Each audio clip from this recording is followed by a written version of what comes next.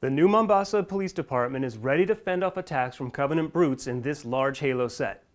Hey guys, Jeff from TTPM here with the Halo NMPD Pelican Air Base by Mega Bloks.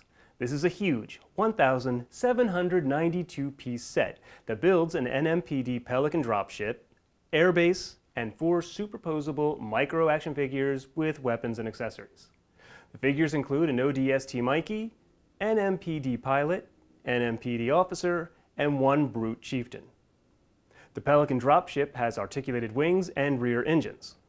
There's also an opening cockpit, troop bay, and rear hatch. The airbase has a landing pad for the Pelican and a command center. Because of the Pelican's size and the landing pad, this set is great for staging Halo scenes or as part of a Halo display. It's for Halo fans ages 8 and up. We think kids might enjoy playing with the completed ship, but it's older fans and collectors that are going to like it best.